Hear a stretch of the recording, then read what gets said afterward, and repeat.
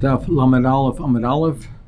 We'll begin Lamed Amud Beis, the very last line at the two dots. Tan Rabbanon la'odla mihei adam an vasan kehila valye kaptan kishamai.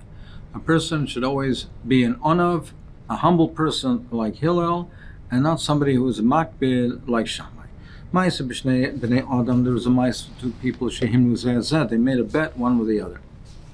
Amru kol mi sheyelach v'yaknit es Hillel yitel dal meyazuz. Whoever will be able to provoke Hillel to get him angry, he'll get 400 zuz. So the other one will obligate himself to pay 400 zuz. He says, I'll take you up on this, and he says, I'll do it. I'll provoke him. That day was Erev Shabbos. Hillel chafetz es Rosh. So it was Erev Shabbos, and Hillel was preparing for Shabbos, and he was washing his hair. So this person passed by the Pesach Besa of Hillel by his doorway. Omer mikan Hillel. Was anybody here? Hillel. Is anybody here with the name of Hillel? Rashi explains that this is particularly humiliating because Hillel was a Nasi Yisrael. And he pretended like he didn't know who he was, and he just called him a Lashon of Hillel without addressing him as the Nasi Yisrael. But nevertheless, Nis Atefi Yosli Krosa Hillel covered himself, he wrapped himself, and he came out toward this person. Amrlei B'ni, he said, my son, Matam Levakish, what is your request? Amrlei said, She'ela Yeshli Lishol, he says, I have a question for you. Amrlei Shal B'ni Shal, he says, please ask a question. So he says, Mipnei Ma Rashem Shal Bavlim Sal Galgalis. Why are the heads of the Bavlim are round? Why are they so round, unusually round? He said, you asked a very, very important question. He said, he says, because the midwives are not experts and they don't know how to deliver the baby properly, and that's why their heads have an unusual shape. So it was such an honor that this seemingly unimportant, silly question he's asking him Davke Erev Shabbos when Hillel's getting ready for Shabbos. But nevertheless, Hillel had all the patience and he answered him in that manner. He waited a period of time. And he came back and he asked him again. Mikan Hillel. So again he asked it in a way of Genai, of who's Hillel. And Hillel came towards him, came to him. What do you request? He says, I have another question. So he says, please ask the question. So he asked me, truth is, he said, why are the eyes of the Talmidim, why they're all so small and round? It's a very important question that you asked. So he answered me, because they live in the sands, and therefore, to protect their eyes from the sand, the wind blowing the sand, they have small eyes. And again, he did the same thing, and he asked him, Hillel covered himself and went out, and he said, crossed towards him, what do you request? I have a question. Please ask. So he asked, why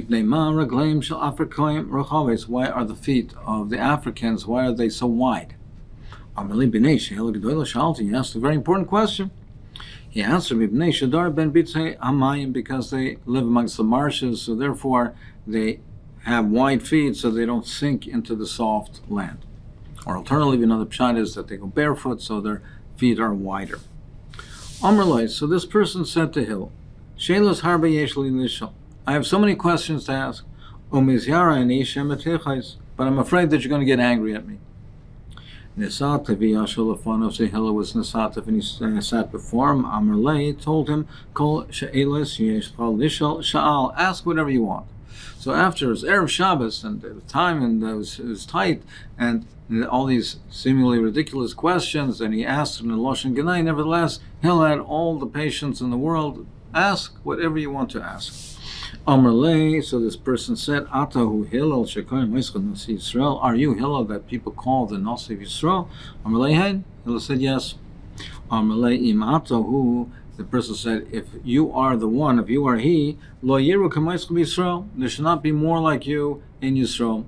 Amrle B'ni B'nima. He said, Hillel said, why? Why are you saying this? Because I lost on account of you, I lost my bet, and I lost 400 zuz.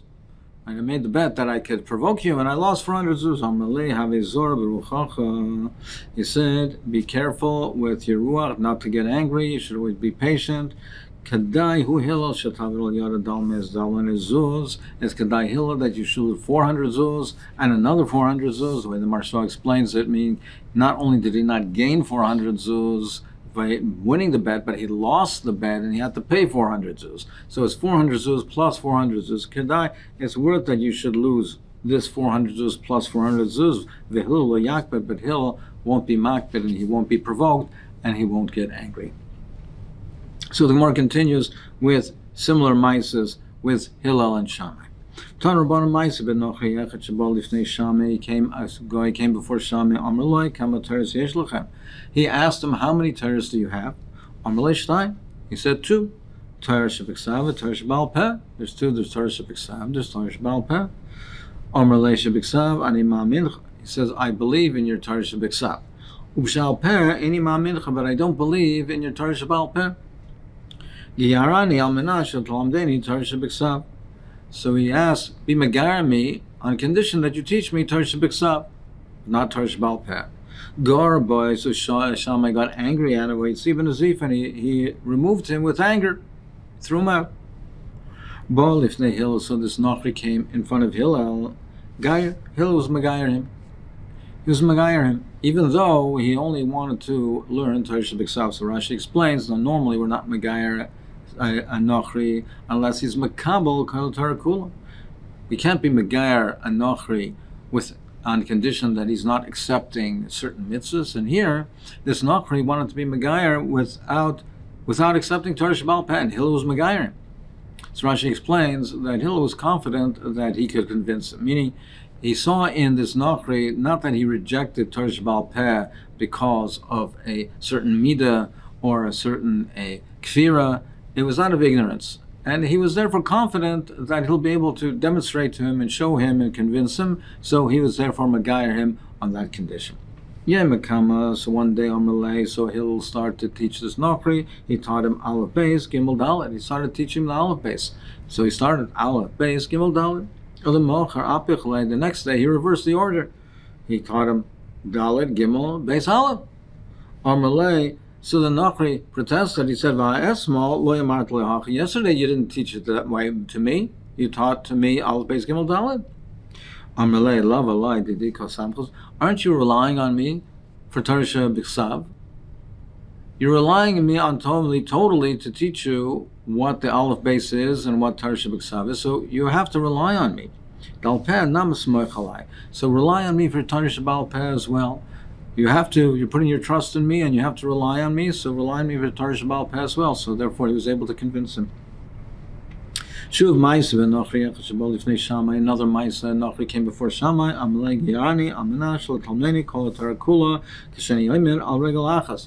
Be megayer me on condition that you can teach me the Kol Torah Kula when I'm standing on one foot. Meaning, I want to learn it in an instant. I wanted the quick version of it, the shortened, abridged version. Teach me to call him begar me. You'll teach me Torah. I'm standing on one foot instantaneously. Dofa Bamas opinion. So Shammai pushed him out with a ruler that's used for the binyan. It's called a ruler. It's amma. Normally measured. It's measured in amma, and he pushed him with this ruler. The Amud Yomi Masechet, which was in his hand. He came in front of Hillel. Hillel was megayer him. So what is that one principle that the Torah rests on?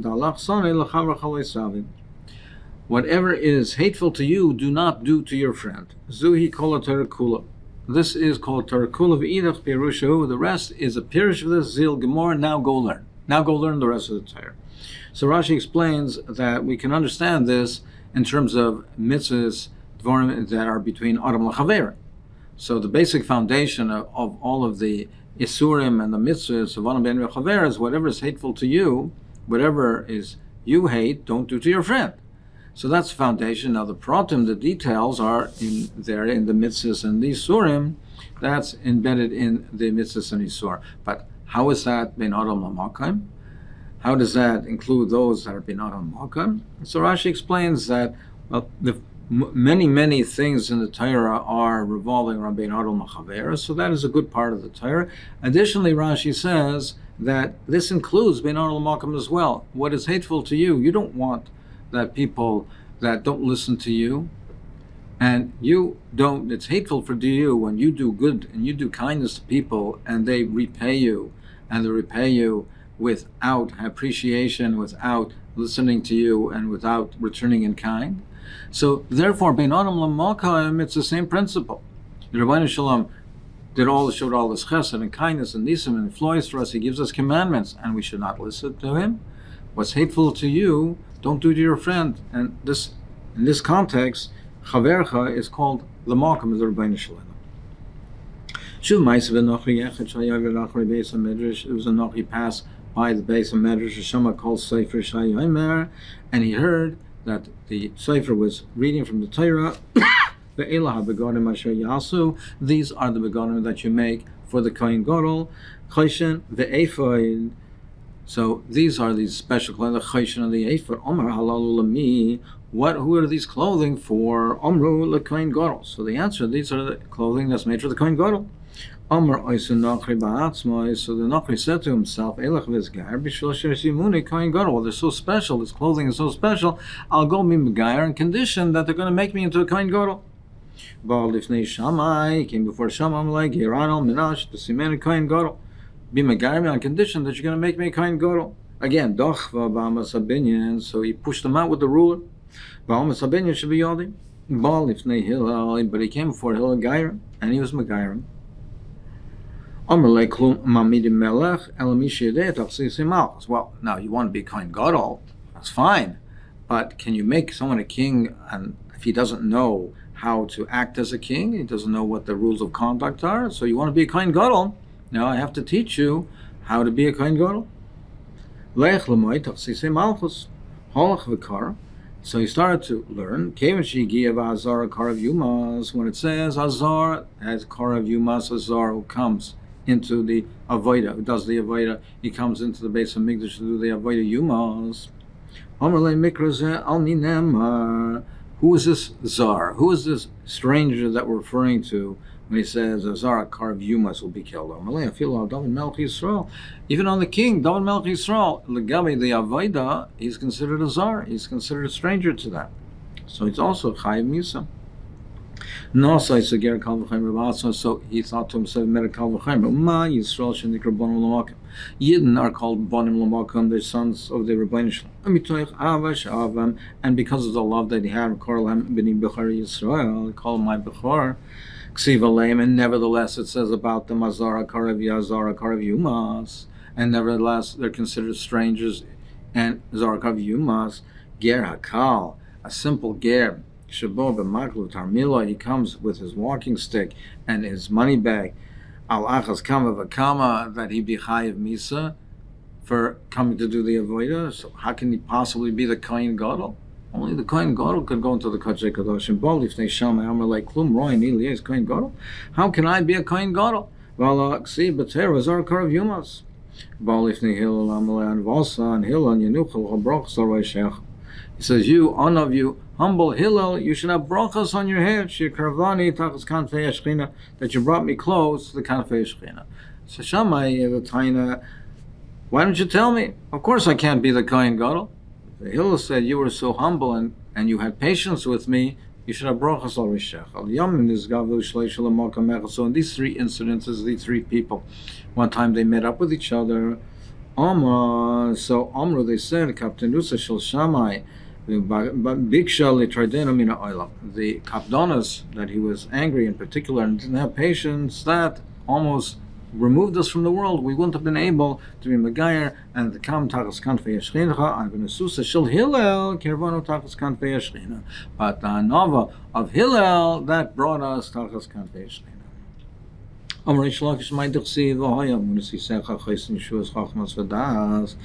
the Novi says, Yeshaya says, after the nace that Rabbi Shalom made, Neged Sancheriv, and they had this great nace, that they had a Yeshua, that they had a salvation from the threat of Sancheriv's army. So Ayamunas Yisecho, Chaysin Yeshua is Chacham V'das, and Yiras Hashem Hi Yitzorah, that what will give you the long-lasting Yeshua over here, there will be and preserve for you, and the strength for you is Chachma V'das, and Yiras Hashem is the Oitzer, is the treasure of this. Emunah, so with more that's Emunah is the Seder Zroim. That's a reference to Torah. It's referring to Torah. Seder Zroim. Seder Zroim is Emunah. Why is it Emunah? So Rashi explains, because we rely on the farmer to be mafresh the Trumas and Meisers and all the Matonas and Niyam and everything that has to be done. He's relying on it. That's trustworthy. That's Emunah. Taisus explains that it's Emunah, brings out the Yerushalmi, that you have Emunah in the Rabbeinu Shalom. In order to be a farmer, to plant, etc., you have to have Emunah in the Rabbeinu Shalom, that he will bring the rains, he will cause things to grow. So the very Zroim, the very Uvda of Zroim, that people do this, shows Emunah in the Rabbeinu Shalom. Itecha, referring to times, it says Seder Moed. That's a reference to Seder Moed, which is time-based. The different Yom Tovim are based on certain times of the year. Chaysen literally means strength, but Chaysen is Seder and Noshim.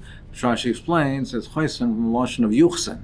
That's Seder Noshim that has to do with Yuchsen, a Yichus, marriage, children, etc. Gitin.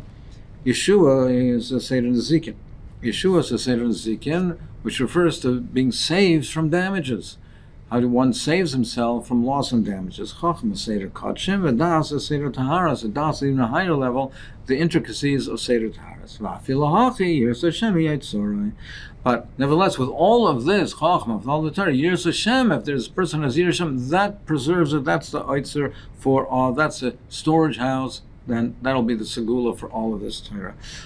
Amma Rava B'Shah. Adam Ladin, when they come down, ultimately when they bring him to the din, then they said, in your lifetime, did you deal in your business dealings with Amunah? Were you trustworthy? Did you set aside time for Torah? Did you have children? Yeshua, and were you awaiting the Yeshua, the Mashiach, the Shibul Yeshua, for what the Nevi'im were Nava? Pilpalta Bechachma, were you mafalpim chacham in the Torah? Hevanta davar mitach davar. Did you learn ba'amkos and be'ion to understand one thing from another? Va'afilahachi. But even if with all of that, Yiras Hashem hi afilahachi, Yiras Hashem hi Yitzur. In if you have Yiras Hashem, that's the Yitzur that will preserve everything. But Eloi, Eloi. But if not, not. Mashal Adam Shamul Shlucha Haleli Kur Chitin La'aliyah. It's a mashal, the person is said to which then bring me a core of chitin and put it in the aliyah to store it in the attic. Halach v'haloi, and that's what he did. Did you mix in with it a kav, a smaller measure of chumtin, soil that is salty, the salty soil that will preserve all of this wheat, this chitin? He said no. He says better that had you not brought it up, because you brought it up over there, it's going to get rot, it's going to get ruined. If you don't have the preservative, better that you didn't even bring it there. The preservative for our Torah is the Yiras Shamayim. A person can mix in this small measure, this kav of chumtin, of the soil, with a kur shel tfuah of enachayshish. And he doesn't have to worry. I mean, even though the measurement of the actual tfuah now is less than a core, because some has some mixture of the chumtin, it's a kav, so it's really a core less a kav. Nevertheless, he doesn't have to be chayshish that he's overcharging, because it's understood that you buy a certain volume of tfuah, there has to be some preservatives added to it. So therefore, if the purchaser pays for a core of tfuah, even though there's somewhat less than a kur because there's some of the chumtin mixed, there's a kav of the chumtin, he doesn't have to be worried, he doesn't have to worry that he's cheating the person, the purchaser, because it's understood, and this is necessary, the preservative is necessary for the kur of tfuah, so therefore the price is a fair price.